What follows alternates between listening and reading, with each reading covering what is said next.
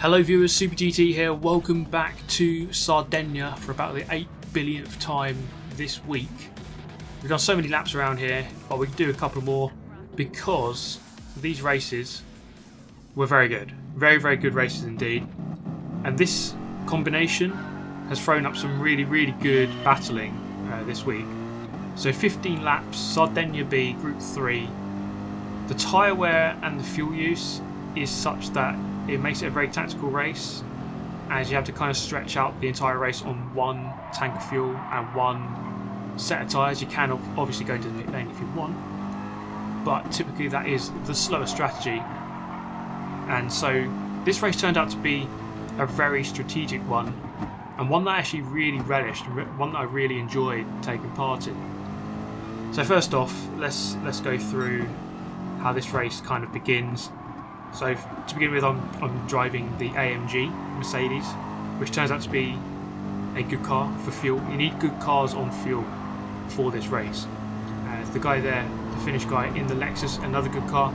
The guy in the lead in the 911, which I think is the best car, as he goes flying on. I was really caught off guard by that. I'm not sure what exactly his mind was occupied by, but his car was occupied by the barrier very soon after that. So moving up into second, 1.2 seconds away from the lead, as the leader goes wide, and that's quite crucial here, as he was 1.25 seconds ahead. And now we all know the magical suck zone of 8/10. I just get within that, and he's trying to shake me off, but I'm following him exactly. And this is a crucial element of this race, slipstream. This is something that you could say I was abusing, but it's there to be used. It's there to be used, the slipstream. You're trying to save as much fuel as you can, basically. You do need to save fuel. You can't go out full out attack on this race. If you go full out attack, you will have to pit. So ideally, you need to be short shifting in slipstream. It's easier to do that. You can go a little bit quicker and fuel save a little bit easier. And then the third method of fuel saving in this race is lifting and coasting. So going into the fast corners, going into the very slow corners from fast speeds, like this corner here, you're lifting off the throttle for like half a second and then putting the brakes on. So you're basically off the throttle at a high speed. Obviously you're using more fuel at higher speeds, and just half a second here, half a second there, it adds up to quite a lot of seconds, and over the course of the race you might save, say, 10 seconds worth of full throttle, and that's quite a lot of fuel ultimately. So you're just trying to add a combination of all of these strategies together in terms of fuel saving, and you should be able to get to the end. So here, coming down the main straight, you see bottom right of the screen, going into the leaner settings. So I'm in the slipstream and I'm keeping up, so he might be doing the same thing with the lean settings as well. And then into turn 1, off the throttle really early, pretty much at the 150 board, and then braking at 100. So for 50 metres we're coasting and not using any fuel. And coming out of the final turn, lap number 4, he's going to try again to break the toe, but I'm alert to it. I'm just really reacting very quickly to him. You see just how much I'm gaining by doing it. So you really do have to make the most of the slipstream, and it's up to you to make a decision. Let's say you're 1 second behind, so you're just outside of the slipstream. You kind of have to make the decision: do I need to push to get into that slipstream, or do I just kind of wait? I would say probably best to push in that if you're that close. A little bit later in the race, lap number 7 now, and we've got a nice gap to the guys behind. So just really playing the long game. If I had to summarise this race in 2 words, I would say consistency and patience.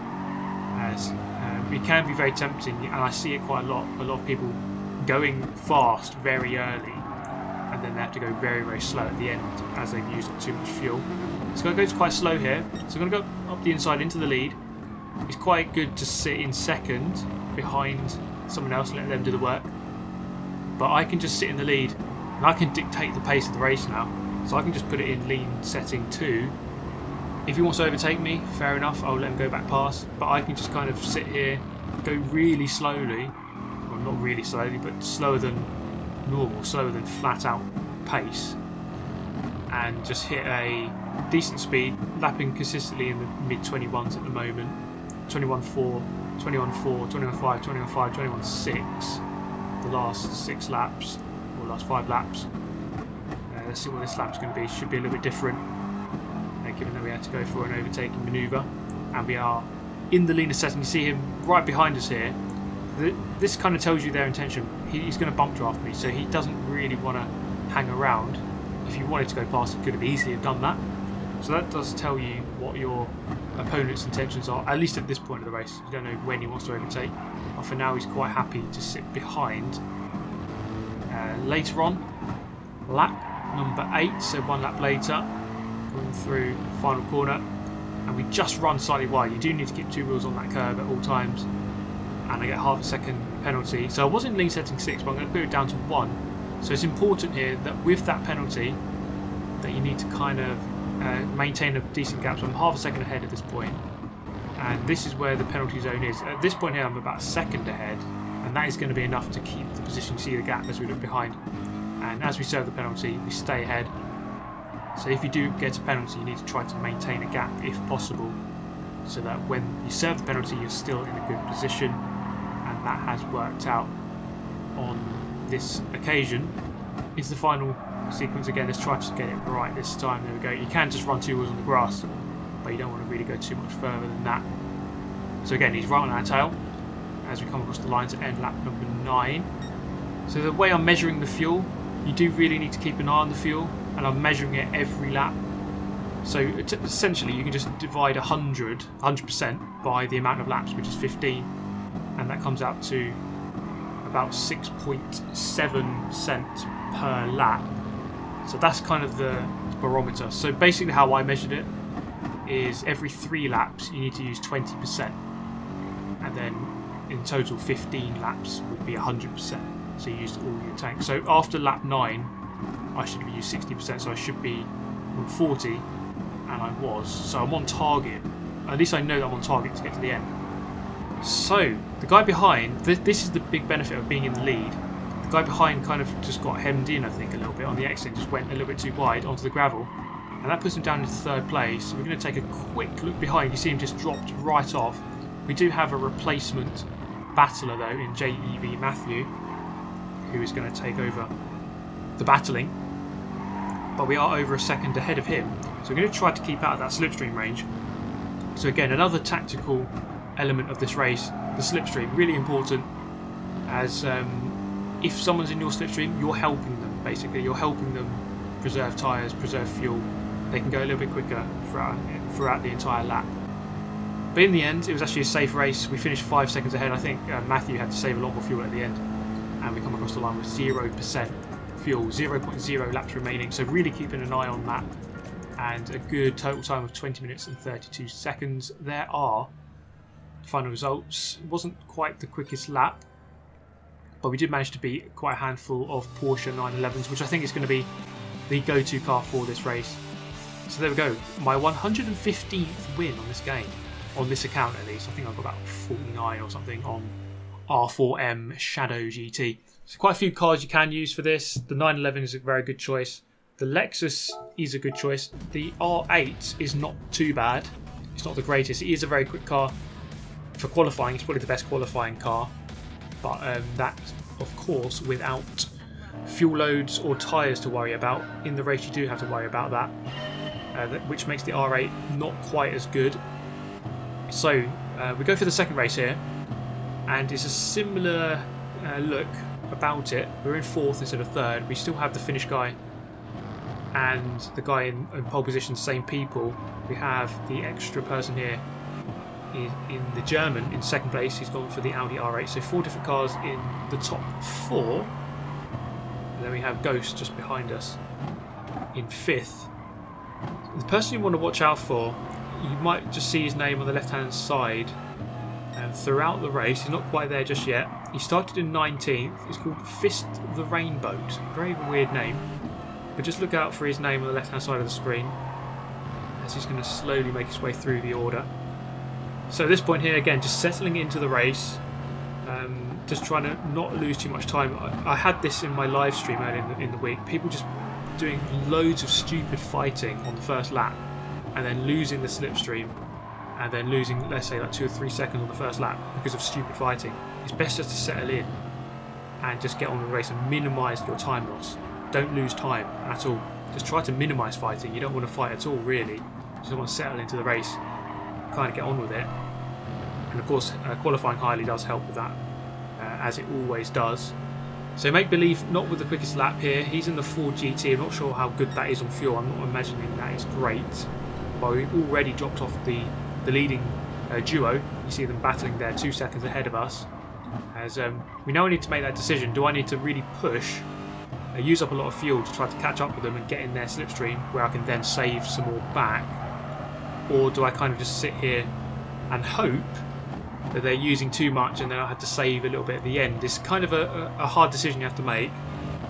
But for now I'm kind of content with just sitting here and managing the gap and just seeing how the race plays out. So for now, just making sure that I don't drop too far behind. I'm 2 seconds behind at this point, but you just make sure that I'm not going to drop down too much. They were battling quite intently, so all the time whilst trying to drive my own car, I was trying to watch that battle.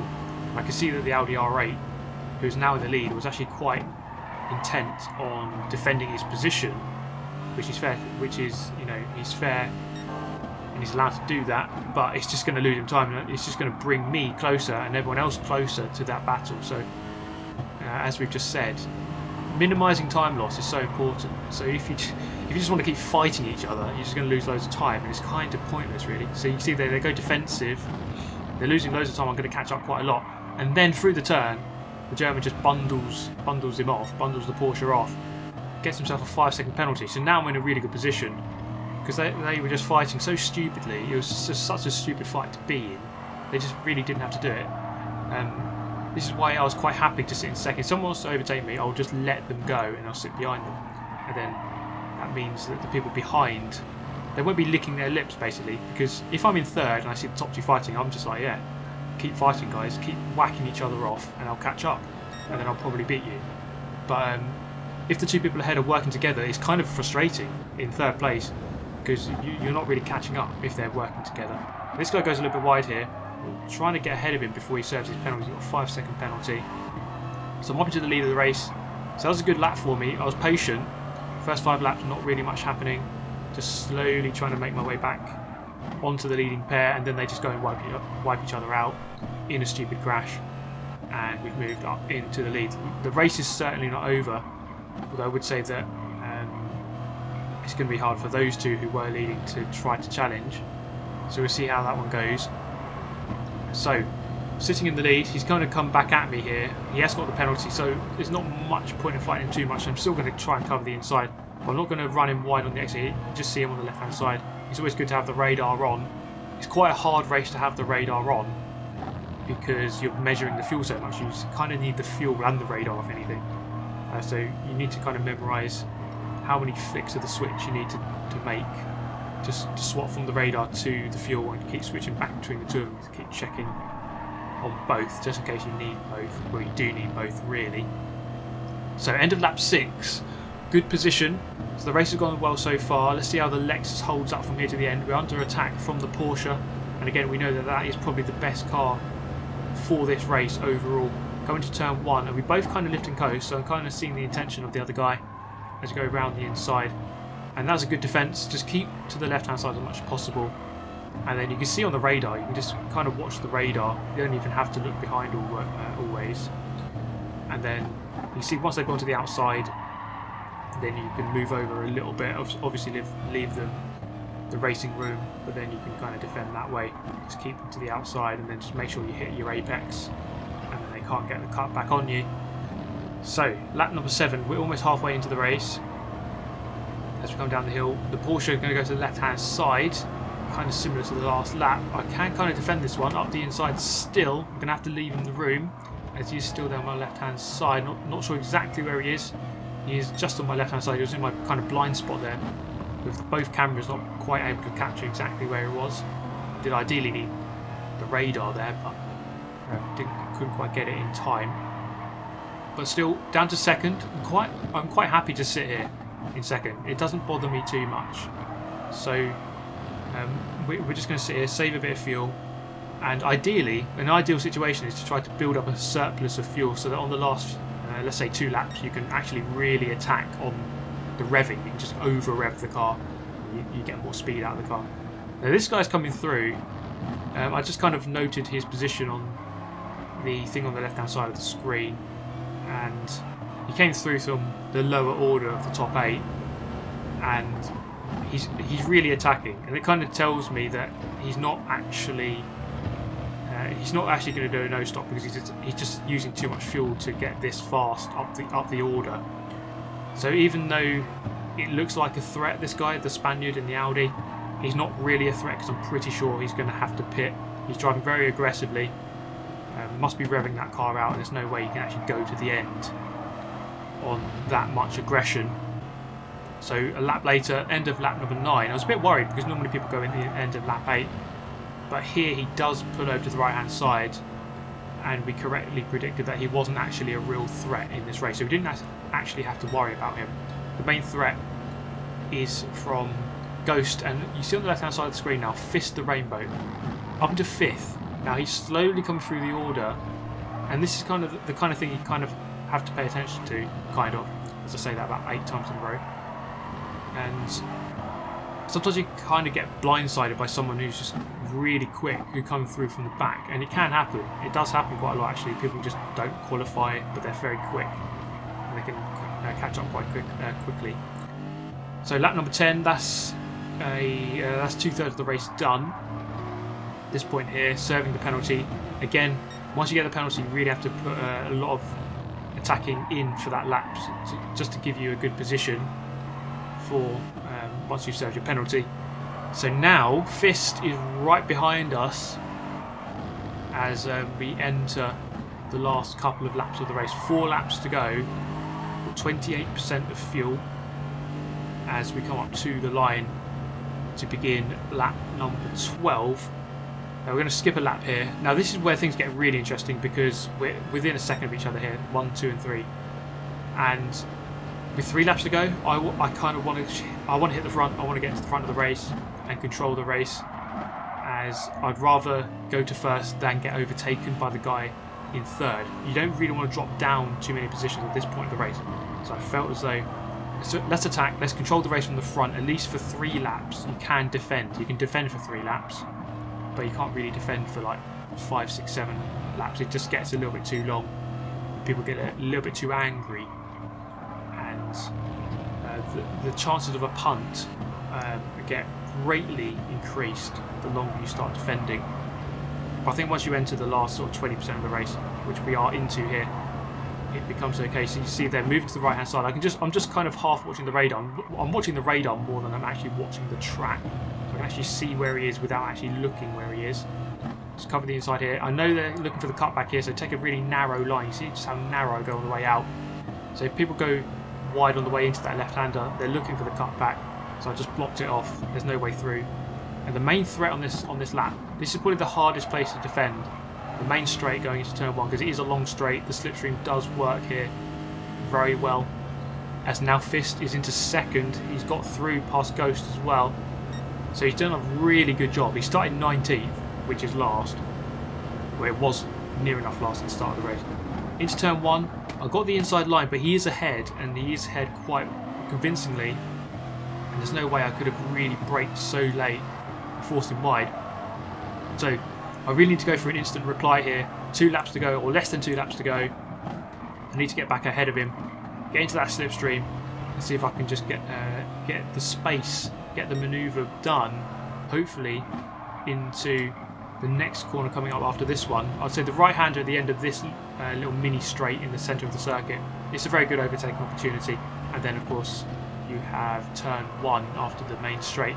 So not quite able to get onto the back of him here. He had really good, it looked like he had really good rear tyres, as it kind of shows you now that the tyres do matter.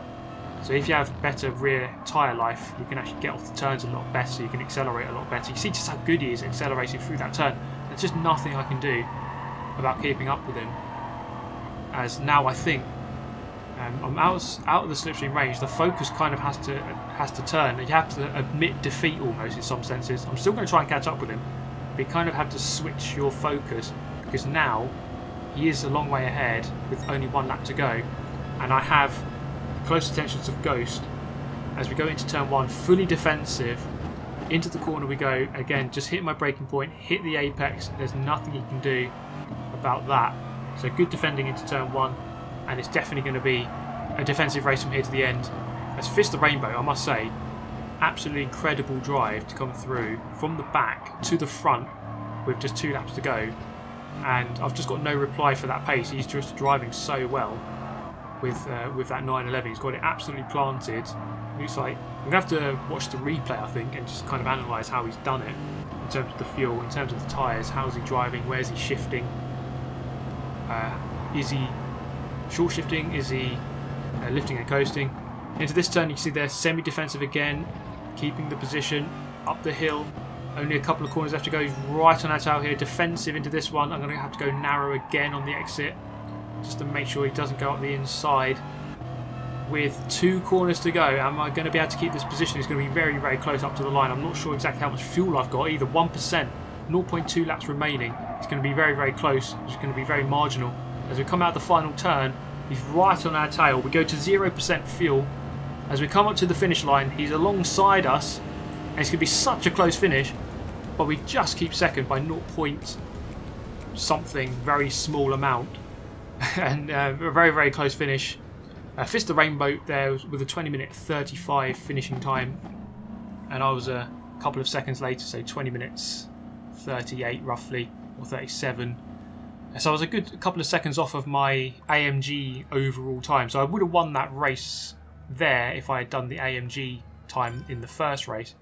But ultimately, it was a brilliant drive to come through from last to first for that guy. But I'm still very happy with the way I drove that race, 4th to 2nd. This was a really good battle. The way that this race turned out, with the strategy, with the tyres, with the amount of laps, is really good. But I do hope you've enjoyed the video. Let me know your thoughts. As always, guys, thank you so much for watching. Thank you for making it this far into the video. I'll see you next time. Have a nice day. Goodbye.